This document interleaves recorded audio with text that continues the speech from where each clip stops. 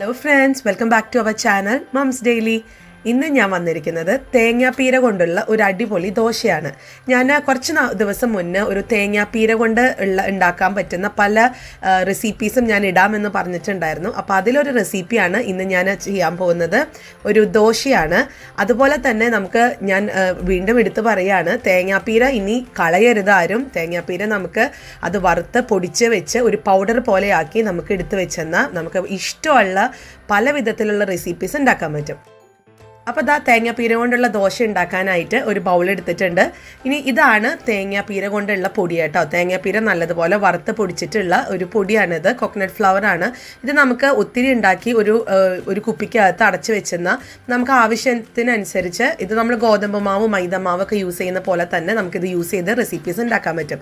അപ്പം ഞാൻ ഈ ഒരു കോക്കനട്ട് ഫ്ലവർ എങ്ങനെ ഉണ്ടാക്കാമെന്നുള്ളത് ഞാൻ മുന്നേ ഒരു വീഡിയോ ഇട്ടിട്ടുണ്ട്. അതിൻ്റെ ലിങ്കും ഞാനിവിടെ കൊടുക്കാം. അപ്പോൾ ഞാൻ വളരെ കുറച്ച് ഉണ്ടാക്കി കാണിക്കുന്നുള്ളൂ. ഞാനപ്പോൾ ആദ്യം 2 ടേബിൾ സ്പൂണോളം ഉള്ള തേങ്ങാപ്പൊടി അല്ലെങ്കിൽ തേങ്ങാപ്പീര കൊണ്ട് ഉണ്ടാക്കിയ പൊടി ഞാൻ എടുത്തിട്ടുണ്ട്. ഇനി ഇതിനകത്തോട്ട് ഒരു മുട്ട ചേർക്കണമെന്ന് ഒരു നിർബന്ധമില്ല. മുട്ട ചേർത്താൽ നല്ലത്. അല്ലെങ്കിൽ തേങ്ങാപ്പീര തന്നെ ആകുമ്പോഴത്തേക്കും ഒട്ടും ഫ്ലേവർ ഇല്ലാതെ വരും. അതുകൊണ്ടാണ് ഞാൻ മുട്ട ചേർത്തത്. നിങ്ങൾക്ക് കുറച്ചും കൂടെ ഹെൽത്തി ആയിട്ട് കഴിക്കണം എന്നുണ്ടെങ്കിൽ മുട്ടയുടെ വെള്ള മാത്രം ചേർക്കാം, മുട്ടയുടെ മഞ്ഞ മാറ്റി വയ്ക്കാം. ഇനി അതല്ല, മുട്ട ചേർക്കാതെ ഉണ്ടാക്കാം. അപ്പോൾ മുട്ട ചേർക്കുമ്പോൾ ഒരു ക്രിസ്പിനെസ് ഒക്കെ വരും എന്നുള്ളത് കൊണ്ടാണ് ഞാൻ ചേർത്തത് കേട്ടോ. അപ്പോൾ ഇനി ചേർക്കുന്നത് ആവശ്യത്തിനുള്ള ഉപ്പ് ചേർത്തിട്ടുണ്ട്. ഇനി ചേർക്കാൻ പോകുന്നത് കുരുമുളക് പൊടിയാണ്. അതൊരു നിങ്ങളുടെ ഇഷ്ടത്തിനനുസരിച്ച് ചേർക്കാം. ഞാനൊരു 1/4 ടീസ്പൂണോളം കുരുമുളക് പൊടി ചേർത്തിട്ടുണ്ട്.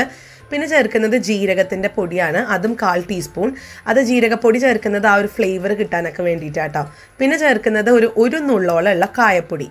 അപ്പോൾ ഇത്രയും കാര്യങ്ങൾ ചേർക്കുന്നുള്ളൂ. പിന്നെ നിങ്ങൾക്ക് ഇത് കുറച്ചും കൂടെ റിച്ച് ആവണമെന്നുണ്ടെങ്കിൽ കുറച്ച് സവോള ചേർക്കാം, തക്കാളി ചേർക്കാം, മല്ലി ഇലയൊക്കെ ചേർക്കാം. ഞാൻ അതിൻ്റെയൊക്കെ ഒരു റെസിപ്പി വേറെ ഇടാം. ഇത് വളരെ പ്ലെയിൻ ആയിട്ടുള്ളൊരു ദോശ എങ്ങനെ ഉണ്ടാക്കാമെന്നാണ് കാണിക്കുന്നത് കേട്ടോ. അപ്പോൾ ഇനി ഇത് നല്ലതുപോലെ ഒന്ന് ഞാൻ മിക്സ് ചെയ്ത് കൊടുത്തിട്ടുണ്ട്. അപ്പോൾ ഇത് നല്ലതുപോലെ കട്ടിയായിട്ടാണ് വരുന്നത്. അപ്പോൾ അത് ഒരു ദോശ പരുവത്തിനുള്ള ആ ഒരു ബാറ്ററിൻ്റെ മാവിൻ്റെ പരുവത്തിന് ആക്കാൻ വേണ്ടിയിട്ട് ആവശ്യത്തിനുള്ള വെള്ളവും ചേർത്ത് നമുക്ക് ഇതൊന്ന് ദോശമാവിൻ്റെ പരുവത്തിനാക്കി എടുത്തിട്ട് വരാം. അപ്പോൾ ഇതാണ് നമ്മുടെ ആ ഒരു ദോശമാവിൻ്റെ ഒരു പരുവം കേട്ടോ. അപ്പോൾ ഇനി നമ്മളിതൊന്ന് ചുട്ടെടുക്കാൻ പോവാണ്. അതിനായി ഞാനിവിടെ ഒരു പാൻ വെച്ചിട്ടുണ്ട്. ഇതിനകത്തോട്ട് ആവശ്യത്തിനുള്ള എണ്ണ തൂത്ത് കൊടുക്കാം. നെയ്യോ എണ്ണയോ അതൊക്കെ നിങ്ങളുടെ ഇഷ്ടത്തിന് തൂത്ത് കൊടുക്കാം കേട്ടോ. ഞാനിവിടെ എണ്ണയാണ് തൂത്ത് കൊടുക്കുന്നത്. ഇനി നമുക്ക് സാധാരണ ദോശമാവ് നമ്മൾ എങ്ങനെയാണ് ഒഴിക്കുക അതുപോലെ നമുക്ക് ഒഴിച്ച് ഒന്ന് പരത്തിയെടുക്കാം.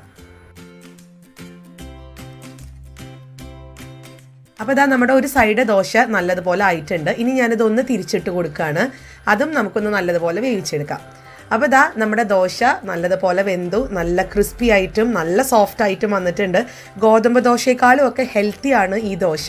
അത് നമ്മൾ പലവർക്കും അറിയില്ല. നമ്മൾ ആ ഒരു തേങ്ങാപ്പീരയുടെ വില അറിയാതെ അതങ്ങ് എടുത്ത് ദൂരെ കളയാണ്. അപ്പോൾ അത് ഇനി കളയാതെ ഇതുപോലെ വറുത്ത് പൊടിച്ചെടുത്ത് വെച്ച് കഴിഞ്ഞാൽ നമുക്ക് ഇതുപോലെ ഉണ്ടാക്കിയെടുക്കാൻ പറ്റും. ഇത് വളരെ സോഫ്റ്റാണ് ഇതിൻ്റെ ഉള്ളിൽ. അപ്പോൾ ഇത് എത്രമാത്രം സോഫ്റ്റ് ആണെന്നുള്ളതും ഞാൻ കാണിക്കാം. നോക്കിക്കേ, നമ്മുടെ നല്ലൊരു ക്രിസ്പി ആയിട്ട് വന്നിട്ടുണ്ട്, നല്ല സോഫ്റ്റ് ആയിട്ടും വന്നിട്ടുണ്ട്. അപ്പോൾ ഇതെല്ലാവരും ഒന്ന് ട്രൈ ചെയ്ത് നോക്കുക. നിങ്ങൾക്ക് ഉറപ്പായിട്ട് ഇഷ്ടപ്പെടും. ഇതെല്ലാവർക്കും കഴിക്കാവുന്നതാണ്. പ്രത്യേകിച്ച് ഇപ്പോൾ കൊളസ്ട്രോൾ ഉള്ള ആൾക്കാർക്ക്, ഷുഗർ കൊണ്ടുള്ള ബുദ്ധിമുട്ടുന്ന ആൾക്കാർക്ക്, അവർക്കൊക്കെ കഴിക്കാൻ പറ്റുന്ന ഒരു അടിപൊളി റെസിപ്പിയാണ്, ഹെൽത്തി റെസിപ്പിയാണ്. ഗോതമ്പ് മാവിൻ്റെ ഒരു ചപ്പാത്തിയോ അല്ലെങ്കിൽ ദോശ കഴിച്ച് മടുത്ത ആൾക്കാർക്ക് കഴിക്കാൻ പറ്റുന്ന ഒരു റെസിപ്പി തന്നെയാണ് കേട്ടോ. അപ്പോൾ എല്ലാവരും ട്രൈ ചെയ്ത് നോക്കുക. എന്നിട്ട് നിങ്ങൾ ഉണ്ടാക്കി കഴിഞ്ഞിട്ടുള്ള അഭിപ്രായങ്ങൾ കമൻറ്റ്സ് ബോക്സിൽ അറിയിക്കുക. അതുപോലെ തന്നെ എൻ്റെ ഈ ചാനൽ ആദ്യമായിട്ടാണ് കാണുന്നത് നിങ്ങൾ സബ്സ്ക്രൈബ് ചെയ്യാനും മറക്കരുത് കേട്ടോ. അപ്പോൾ നമുക്ക് അടുത്തൊരു വീഡിയോയിൽ കൂടെ ഉടനെ കാണാം. അൻറ്റിൽ ദെൻ ബൈ.